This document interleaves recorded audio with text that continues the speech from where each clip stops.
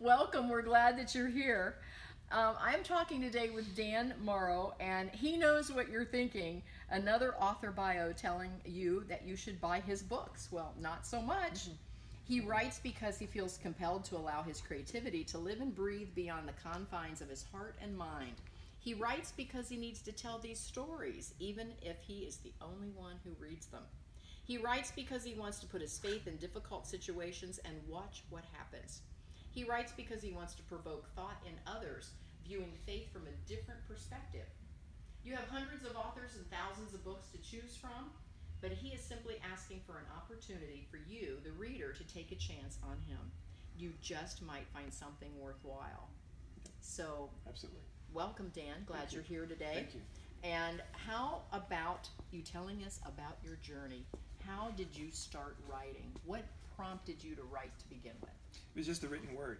From the time I learned how to read, I was fascinated by it, and just the way you could string sentences together and put coherent thoughts together, and something about drawing you into the story that made you feel included, and your brain kind of gets lost in everything that's going on.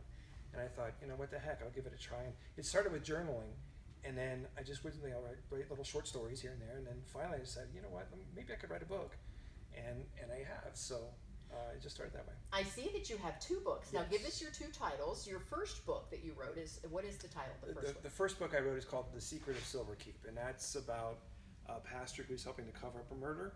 Okay. And then two strangers come into town to convince him to tell the truth. Okay. And there's a little bit something unique about those two strangers that as you read the book, you kind of get an idea of who they are. So Okay. And then what's the title to the second one? the second one is called A Heartbeat in Danger, and that one is a lot more challenging, and it was challenging for me to write it. It's a story about a teenage girl who is facing an unexpected pregnancy, and she's carried in a dream state forward to see what her child's life may or may not become, and she's taken into these different scenarios where, on one hand, her daughter is maybe homeless, and her daughter's a doctor, or maybe a lawyer, maybe in prison. And so she's confronted with all of these differences about what her child could be, but she's still torn by that attitude of, if I have this child, it's going to ruin my life, And so there's that conundrum of, she wants to run and comfort the child, but at the same time, it's going to ruin my life. The great thing about that is, and this was difficult, I don't tell you what to think. Okay. I don't push an agenda. I do not end the story on a happy note. In fact, I don't even know what the character does. That's where it ends. Very interesting. Yeah, I don't even know what the character does at the end. I love that. So how do you come up with the topics or with what it is that you want to write about? What is your inspiration?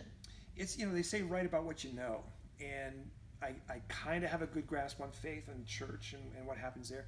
Really what it comes from is that I would always hear people in church say that, the greatest place you can be is on your knees before Christ and just, bowing there. But then when a bad thing comes along, something happens, they're always like panicking. They're always like, oh my gosh, what's going to happen? Oh my gosh, I can't believe it. And they're just like, they're so downtrodden on it. And I'm like, okay, either your faith carries you through this or it doesn't. And I thought to myself, okay, why is that it is so, it's either or. So why can't you have it the same? Why can't you do that? It's easy to have faith when things are It going is, yes, well. absolutely, it is. It really is. Yeah, it's a little harder to have that faith when Absolutely things is. aren't going so well. Absolutely. And I think it goes back to basic psychology. We all want to make sure that we've got that roof over our heads and food on the table. Right. And so Right. when those things kind of disappear for whatever reason, that's when we start to... Or even if they get shaken up a little bit. Exactly. So how did you know, even with your background and having your faith and realizing all of this, how did you know that you actually wanted to write a book? It's a great question. I think it was just a matter of... That just seems like such a big project. It really is just one of those things I thought, well, can I really do it? Can I really get to that goal? And I started reading about, what it takes to write a book and what they consider a novel length and so forth. And I thought, can I really accomplish that? And so I kind of pushed myself to reach that. And it was difficult. It was really hard to write Silverkeep, to be honest, because it was the first one. And it was just a challenge, I guess, to me to say, can you do it? And I accomplished it, and I felt great about it. Okay. Now, do you are you a little bit of an overachiever? Do you like to have a challenge in your life? Actually, no. I am. Well, see, I'm, that's even a bigger stretch then, exactly. that you actually decided to write a book. Right, right. It's kind of this. It's kind of the opposite for me, where, if something gets difficult, I like. Remember the Staples commercials where they had the easy button? Right. I love easy. Just hit the easy button and you're done, right? So that's kind of the way I approach it. But I think with the stories, I think with writing a book, what I've learned about myself is that I'm approaching it from a sense of, it's a series of moments. It's, okay, this moment happened, now this moment, and then just kind of, add on to it. So it's a series of moments that you ultimately end up with a great story. Well, let's talk about your writing process. I've just recently published as well. Yes. And congratulations. Thank you so much. But it is a big project. It is. And it is a little overwhelming. And I did a lot of research, not only on how to write, but when to write, and and what other folks were doing. So, how did or do you make time in your schedule for writing? Do you have a set time of like every morning at 6 o'clock I'm going to write for a half an hour? Honestly, because there are some authors that do that. I know, and I'll tell you what, they're very disciplined to do that, and I wish I was that way. But honestly, it's a matter of sometimes I will force myself to go to the keyboard, and I'll be like, okay, you need to write something, and I'll sit down and I'll either correct something I've done before, and I'll stop, or I'll write like 2 lines and I'm done. Or there are times, and this feels good, when you just pour out. It just starts flowing out of you. So it's really not a set time for me. Okay. It's kind of just like, I'll make myself sit down and I'll see what happens, But there's always that in that mindset of, thinking about the story, thinking about what to do and where to go next. Okay. So when you're in flow and it's just pouring out of you, how do you let the rest of the family know that you're in flow? I close the door. Okay, so that's the signal. Yeah, okay. Yeah, exactly. So fortunately, it's just my wife and I now. Okay. So she knows that when I'm upstairs and I close the door, leave him alone. He's all right. That's he's in his the zone. signal. Yeah, that's exactly. the signal. I get it. Exactly. I get it. My office is in the corner of my kitchen, and so I have a screen.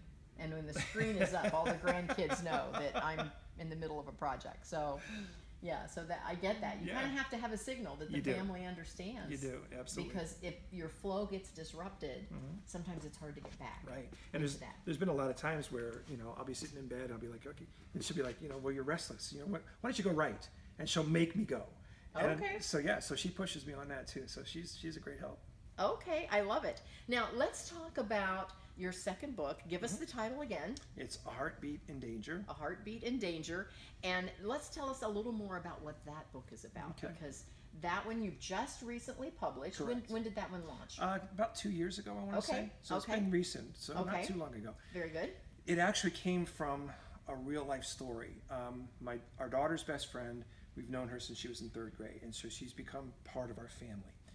And we knew that she was pregnant, and her boyfriend was out of the picture, and her parents had been divorced for a long time. And I remember I was taking her to a friend's house, and she was in the car, and she just was weeping. And she said all the cliche things, my life is over, I don't know what I'm going to do, I don't know how I'm going to handle this, I don't know if I'm up for it. And I knew in that moment, one or two things that I could do that neither one would help is, one, I could give her all of the Bible verses I know and thump her over the head with that and jam it down her throat, or go to the clinic and get this done. And neither one of those two solutions would have helped her. What she needed me to do was be in that moment with her and feel that pain with her. So I got to thinking about it. I said, thousands of other girls face the same thing. And how many people are out there pushing them? We've got 2 sides to this story that are screaming yes and no all the time. And we've come to expect that. That's all we know. I think what we need to do is to shut out that noise, get some people that we know and trust, get in a room together, ask some very, very hard questions, and figure it out for yourself. You don't need people shoving things down your throat. You don't need the agenda or the rhetoric. Just figure it out. And I realized for myself, I'm a Christian. I've been a Christian for a long time, most of my life. And I knew that regardless of what she decided to do, I'm going to have to love her. And I'm going to have to find a way to forgive whatever may come along. And that was a challenge for me. And I think it's the same way with all church people, Christians, that claim Christ, that if they decide something that you don't agree with, are you still going to be in their corner?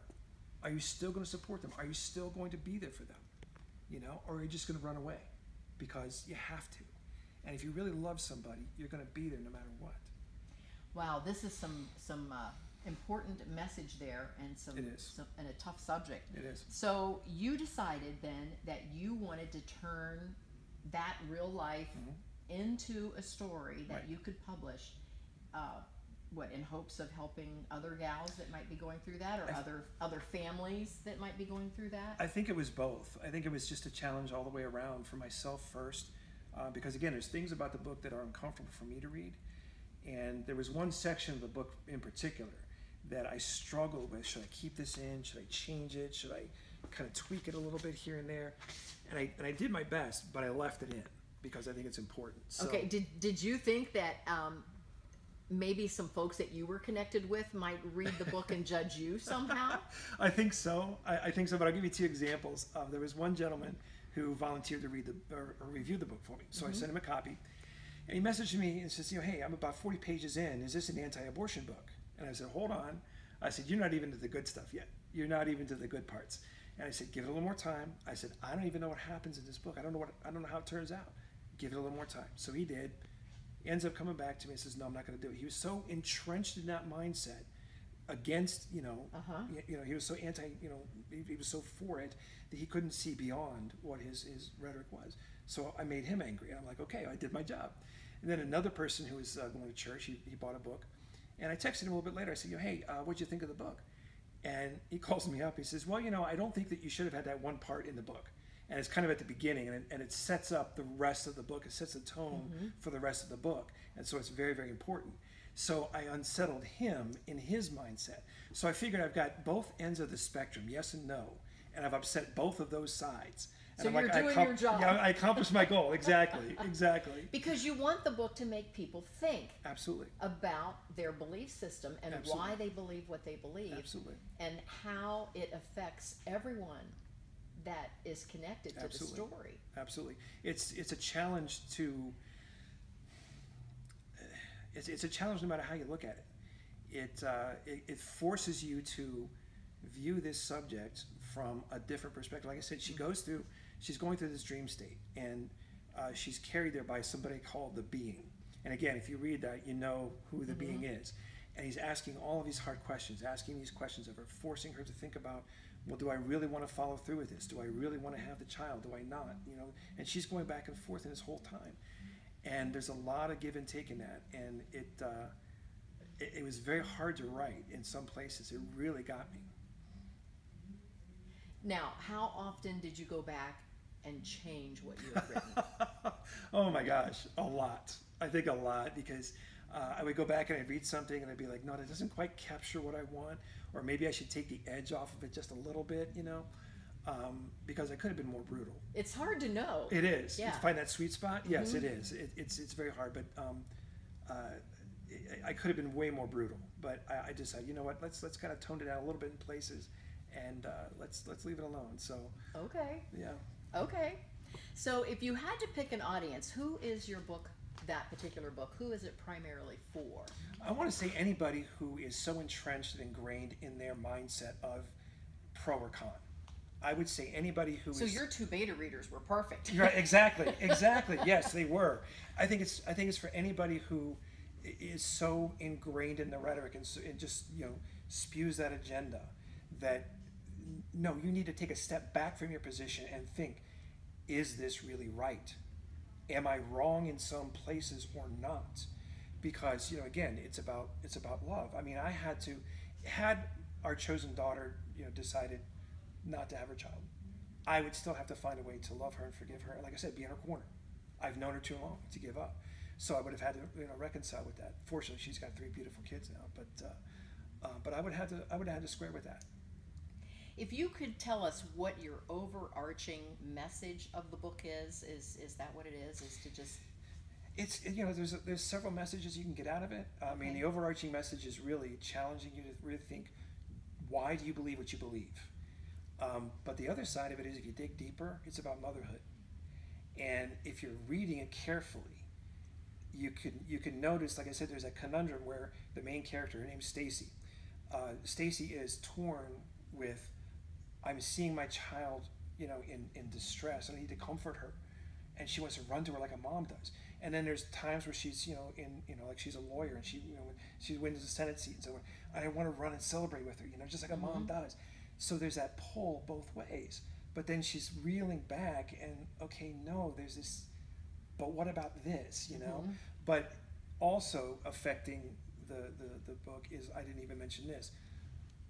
Stacy's mother, they have an estranged relationship, and over the course of the book, both of these characters change. And again, you feel that motherhood pull, where the most important thing is love, caring, concern, being there for each other. So you kind of get an element of that as well. So it's kind of hidden beneath all the other stuff. I can't wait to read it. Wow. I've been following you for some time on Facebook, and I've been watching what you're doing, and I'm so excited to be here today. Thank you. What plans do you have for the future? Another book soon, maybe? I have, oh my gosh, I have so many different books in different stages of development. Some of them I've completed, some of them almost, some of them not even really there. But I've got so many ideas. So it's unbelievable.